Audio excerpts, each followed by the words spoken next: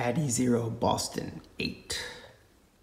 Got a coupon. If I spend over $1,000, I can get $500 off NT. This is what they look like when they're still clean. Let's go make them dirty. Runner's Garden. Today the plan is I'm gonna do a tempo run in these and I'll review them afterwards. We also have right here, I got the Agile 500 Solomon with the zipper, which now works perfectly. Check out my video above. It has a hydro flask in it. I'm gonna do a warm up of about 2K and then a 5K on the track, which should be empty today. Today is Chinese New Year's Eve 2020. I also have the Garmin Instinct watch. Just started it. Well, I guess we better get going. There's been some work done over there flattening the land, and I think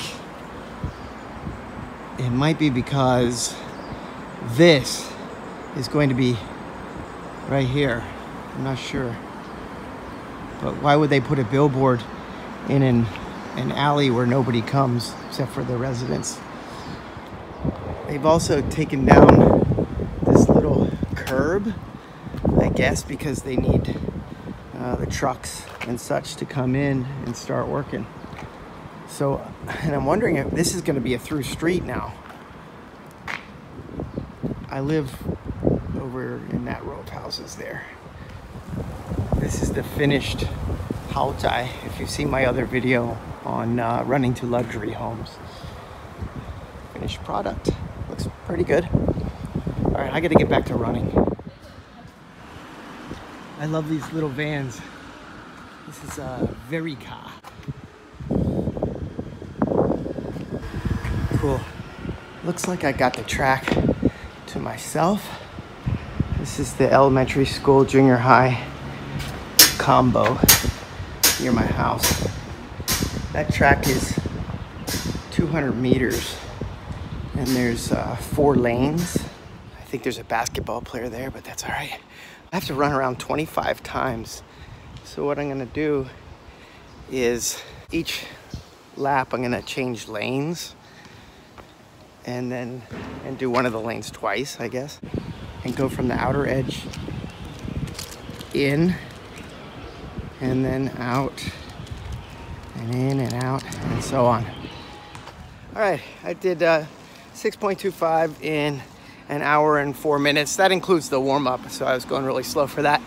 But after about I think a mile and a fifth, I did my tempo run at half marathon to full marathon pace. And then my cool down was quite interesting. I should have taken a picture of a nice dude that I met on a track. He probably did as much as I did in terms of distance. And so it's cool to have somebody to talk to and practice my Mandarin. And then we slipped into English because he spoke English rather well. He's a programmer in Zhanghua here, or no, in Taichung, but his parents live here.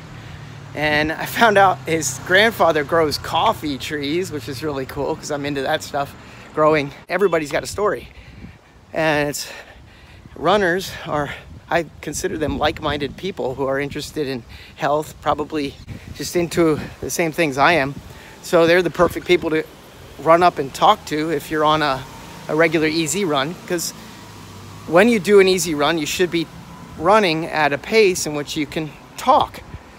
And so I've met a lot of people, even in races, just run with them a couple miles and find out about what they do and answer their questions. All right, I'll give you a shoe review. It all started with something that I stumbled upon on the internet, and I'll insert it right here. It's talking about the fastest shoes. So that compares to what somebody would run a certain distance in a certain shoe, and then they switch to another shoe and how they improved. Assuming they had no, additional training or other changes. The Nike Vaporfly came out on top, of course, but another shoe that was interesting was the Adidas Adizero Boston 8, and that was showing a couple of percent as far as improvement on times for races. So that piqued my interest a little bit. These Mizuno Wave Aero 16s, they're a little bit flatter than what I'm used to. I run in Hoka, and these are the UA Infinites, which I like to do really long distance, and they're good for trail as well. I wanted something to run speedy distances in, short workouts, and this one was hurting my heel a little bit. So there is a plate in there, which I like. So another shoe that's kind of flat, but a little more cushion and does have that plate is this Adidas. B-O-S-T-O-N,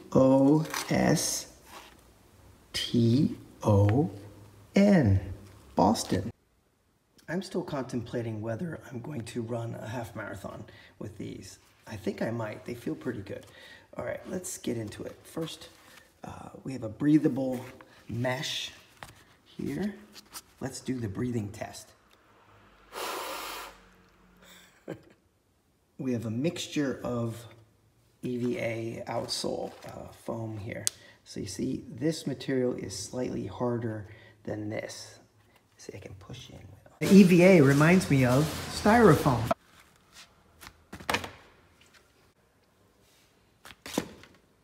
And then on the bottom, we've got the Continental Tire Company is making this rubber, which is great. I love when shoes have something on the bottom. They're gonna last longer. I always wanted to try this. Oh, let's start to slip. The grippiness of the rubber. That was comparing with an old Ultra, what is this? Impulse, which I like as well. But it's cool to have that rubber. It would give me confidence in running on wet surfaces, I think, as well. There's a kick plate on the front. We've got a thin Boost inner sole here. The eyelets are kind of reinforced here a little bit. There's not a lot of reflectics except for the aforementioned Boston on the back, which doesn't matter much. I mean, if you're wearing other reflective clothing. The tongue is of a good thickness. There's something there, but it's not too much. The tongue attaches right about there. So from here down, it's kind of like a sock. I'm really not going to get into a whole bunch of specifics here because there's a lot of reviews out there that get into the technical aspects of the shoe, but I'm just a consumer, a runner like you, and I just want to make this video to tell you that I would endorse this shoe. Today when I was doing the tempo, I was really trying to focus in on whether I feel you know, a boost or as the name says, as far as energy return, but I don't think I was being like propelled forward or anything. But the important thing is that it was a comfortable fit and you know, a smooth ride. I liked them.